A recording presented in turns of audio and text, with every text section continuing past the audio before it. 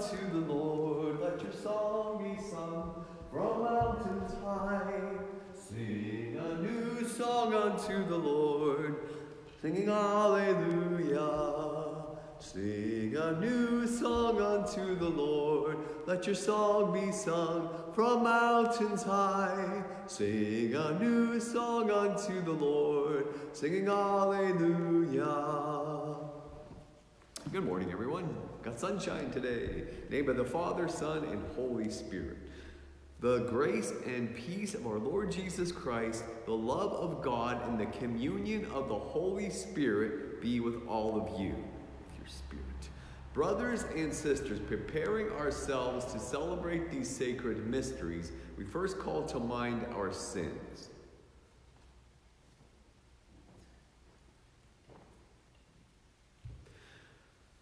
I confess to Almighty God and to you, my brothers and sisters, that I have greatly sinned in my thoughts, in my words, and what I have done, what I failed to do, through my my most grievous fault. Therefore I ask the Blessed Mary, ever Virgin, all the angels and the saints, you, my brothers and sisters, to pray for me to the Lord our God.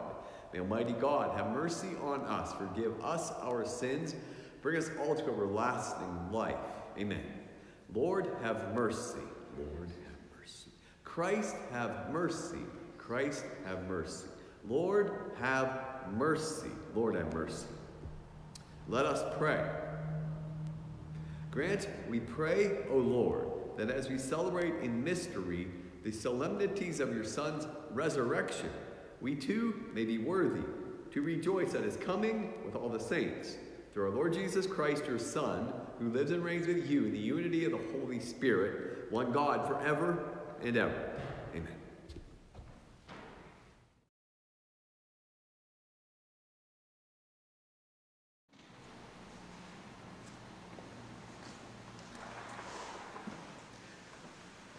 So yesterday, we heard about St. Paul in Philippi, and now he traveled to Athens, which is really pretty far. Philippi is all the way on the northeast part, and Athens down south, more towards the west.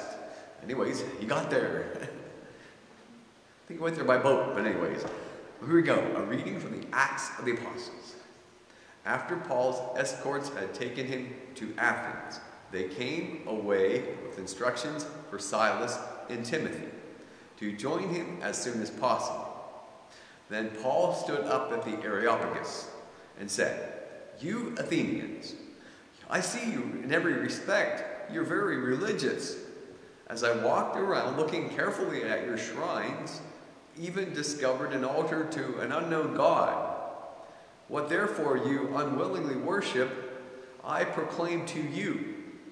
The God who made the world and everything around it, all that is in it, the Lord of heaven and earth, doesn't dwell in sanctuaries made by human hands, nor is he served by human hands, because he needs nothing.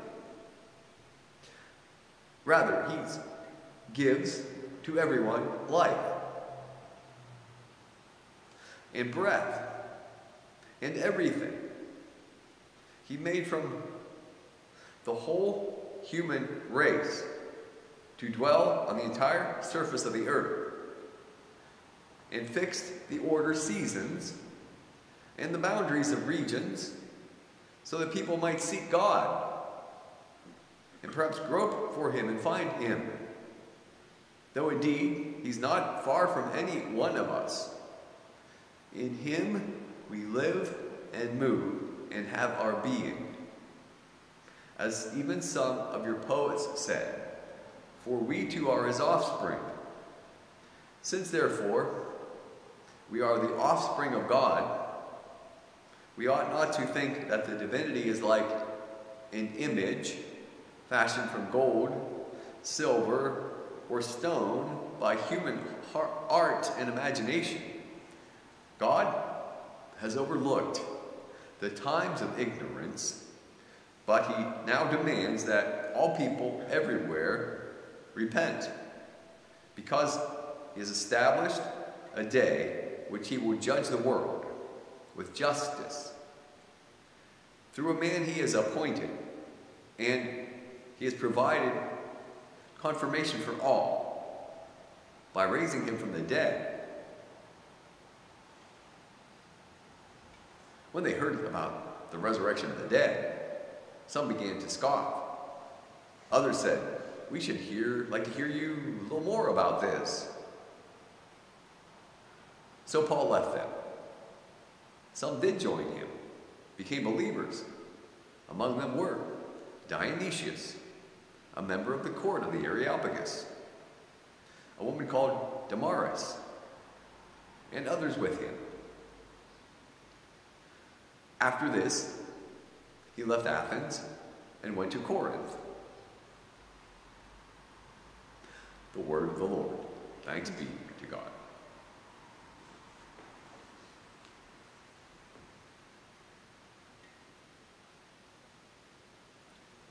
Heaven and earth are full of your glory. Heaven and earth are full of your glory. Praise the Lord from heavens. Praise him in the heights. Praise him, all you angels. Praise him, all his hosts.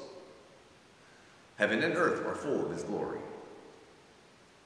The kings of the earth and all the peoples, the princes and all the judges, the princes and all the people, young men and maidens too, old men and boys. Heaven and earth are full of your glory.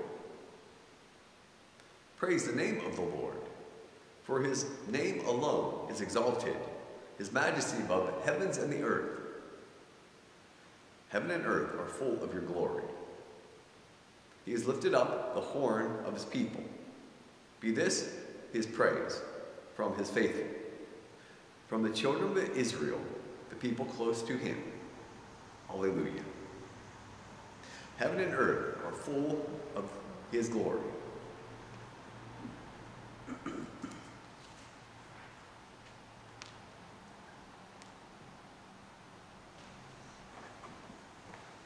Alleluia, alleluia, alleluia, alleluia, alleluia, alleluia. I will ask the Father, he will give you another advocate, this to be with you always.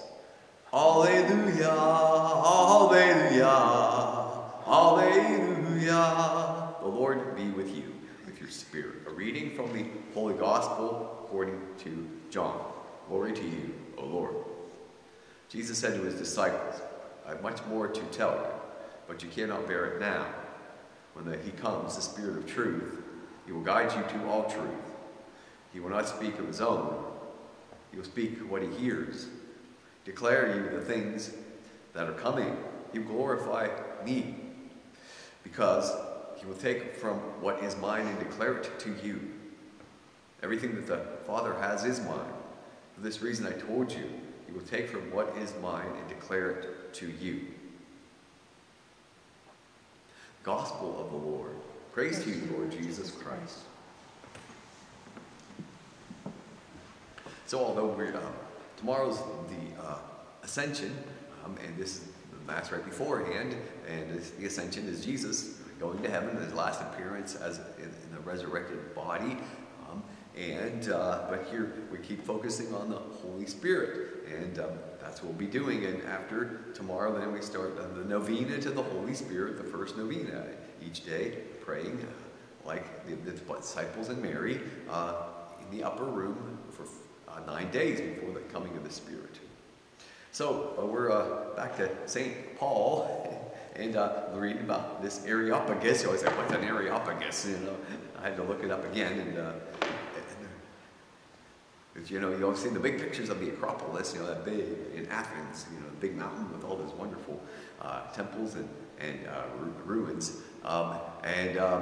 But before you start climbing up there to there, you see this little hill, and we were in this sidewalk waiting to go up to the Acropolis, but right over the other side was this little hill called the Areopagus. It was the Areopagus. And the tour guide said, hey, you want to go climb up there? And I don't recommend it because you got to climb all the way up there.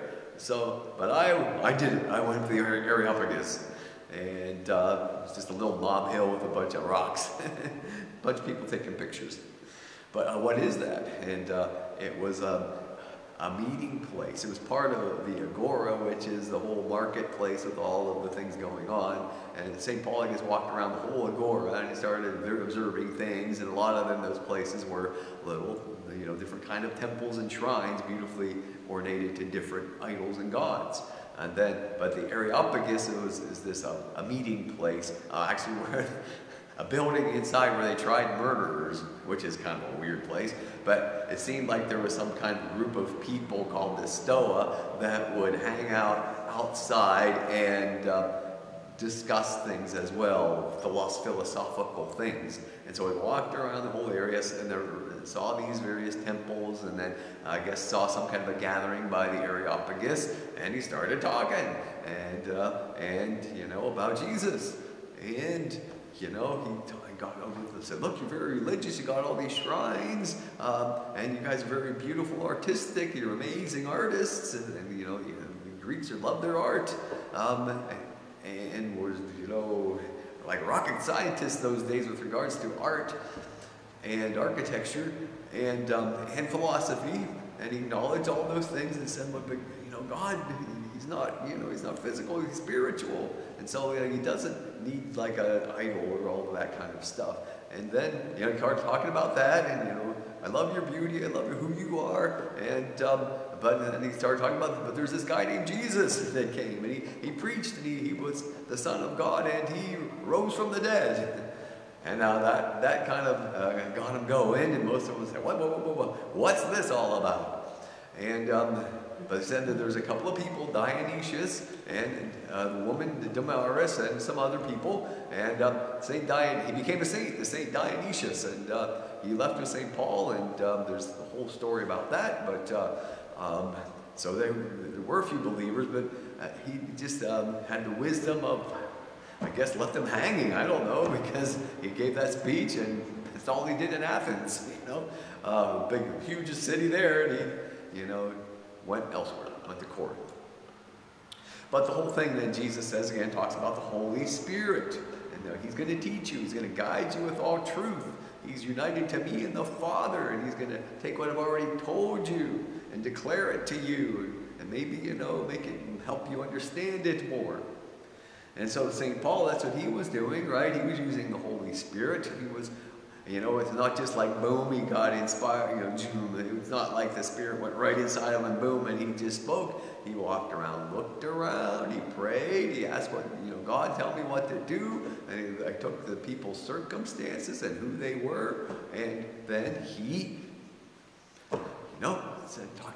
eventually got to talking about Jesus through the power of the Spirit.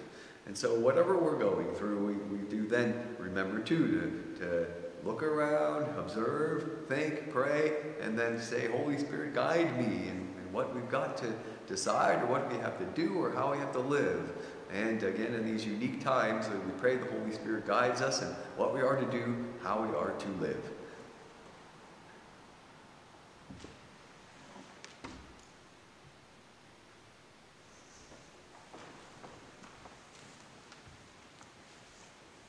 Let us bring before God the prayers of our faith today. Please respond, risen Lord, hear our prayer. For the church, that the Holy Spirit to deepen our love and strengthen our relationship with him, we pray. Risen Lord, hear our prayer. For government leaders and workers, may God sustain them in wisdom and understanding, we pray. Risen Lord, hear our prayer. For those who suffer from addictions or dependencies, may God light be with them. Help them in their struggles, we pray.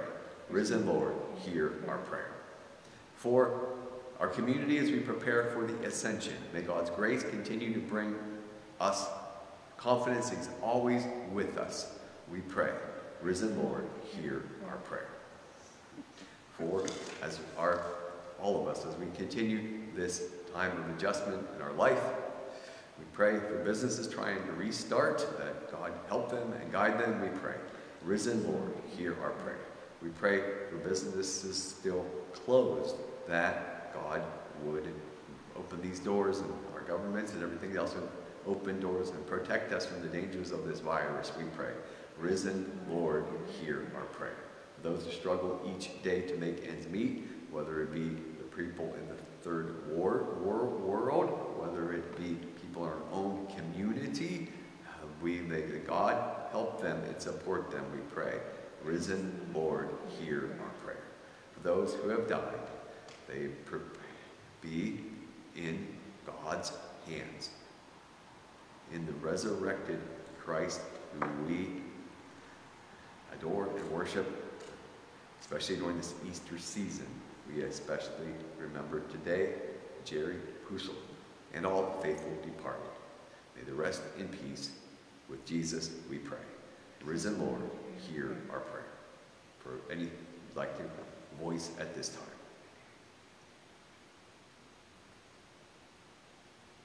We pray. Risen Lord, hear our prayer. Loving God, grant your grace surrounds us every day. We see you in everything you do and make and create. Guide us and help us answer these prayers through Christ our Lord. Amen.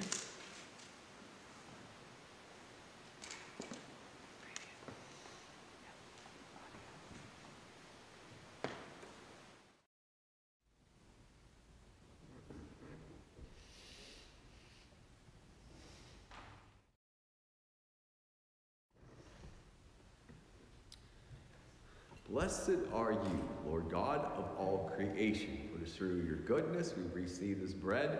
We offer you, fruit of the earth, work of human hands. Become for us the bread of life. Blessed be God forever.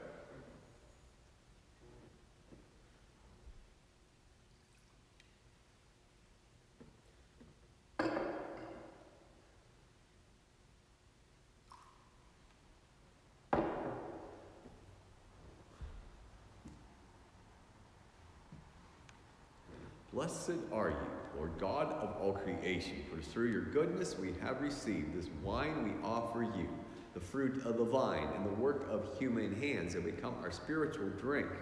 Blessed be God forever. Lord, be pleased. We offer the sacrifice with humble and contrite hearts. Lord, wash away my iniquities and cleansing my sins.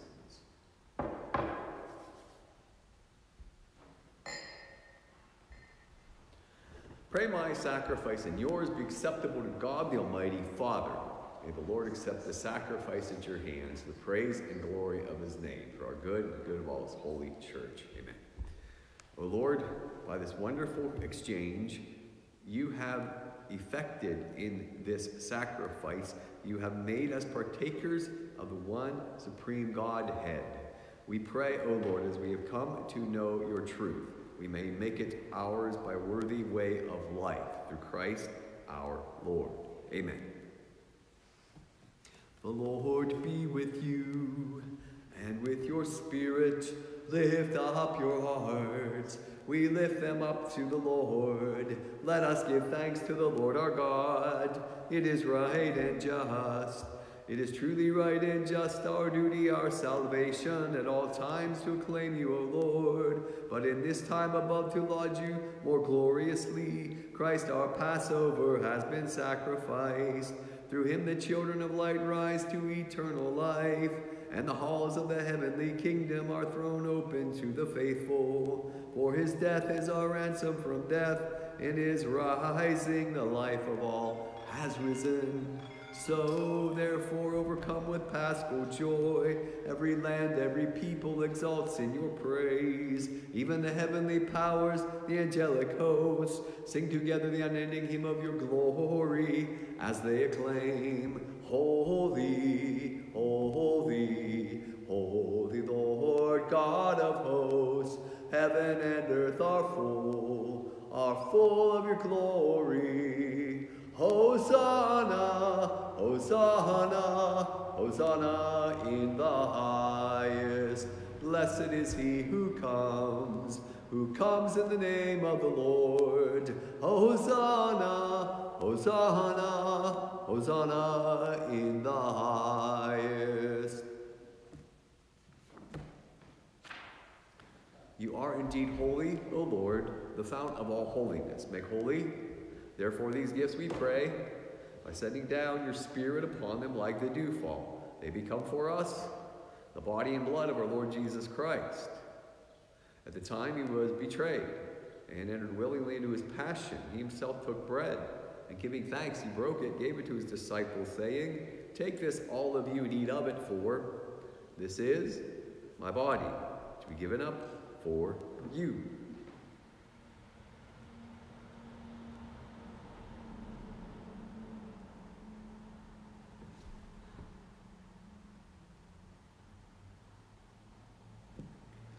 In a similar way, when supper was ended, he took the chalice, once more giving thanks, gave it to his disciples, saying, "Take this, all of you, and drink from it, for this is the chalice of my blood, the blood of the new eternal covenant, which will be poured out for you and for many for the forgiveness of sins. Do this in memory of me."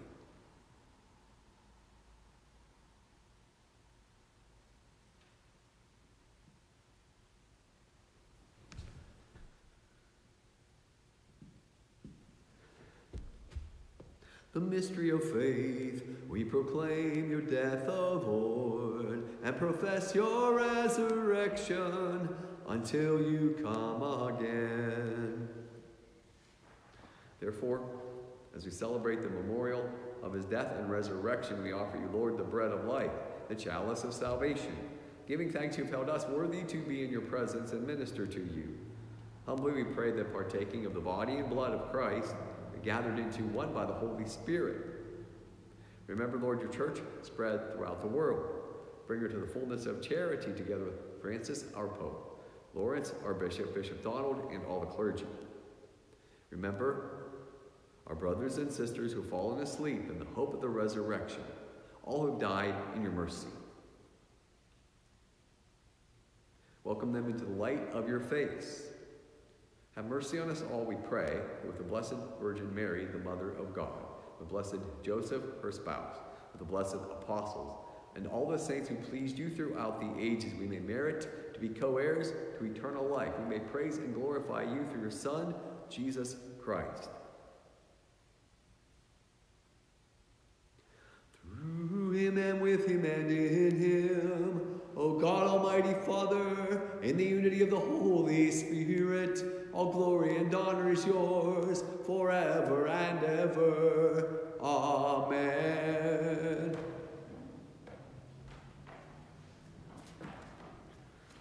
At the Savior's command, informed by divine teaching, we dare to say, Our Father, who art in heaven, hallowed be thy name. Thy kingdom come, thy will be done on earth as it is in heaven. Give us this day our daily bread. Forgive us our trespasses, as we forgive those who trespass against us. Lead us not into temptation, deliver us from evil. Deliver us, Lord, we pray, from every evil. Graciously grant peace in our days, by the help of your mercy. Always may be free from sin and safe from all distress, as we wait the blessed hope and the coming of our Savior Jesus Christ. The kingdom, the power, the glory are yours, now and forever. Lord Jesus Christ, you said to your apostles, Peace I leave you, my peace I give to you. Look not on our sins, but on the faith of your church. Graciously grant her peace and unity in accordance with your will, you who live and reign forever and ever. May the peace of our Lord Jesus be with all of you, and your spirit. We offer a sign of peace. Lamb of God, you take away the sins of the world. Have mercy on us. Lamb of God, take away the sins of the world. Have mercy on us. Lamb of God, you take away the sins of the world. Grant us peace.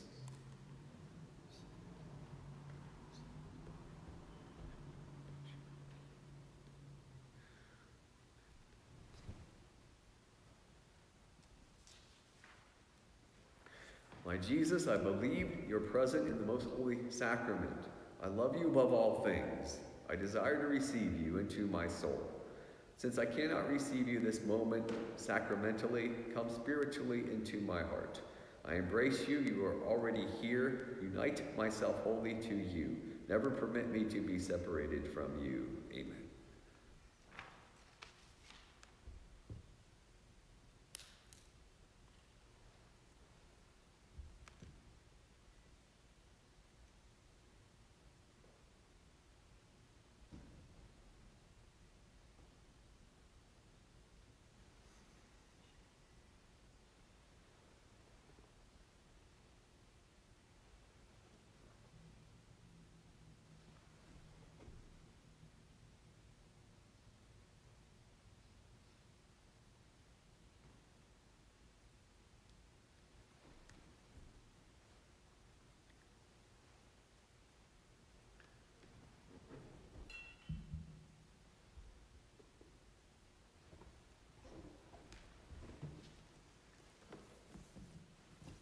Let us pray.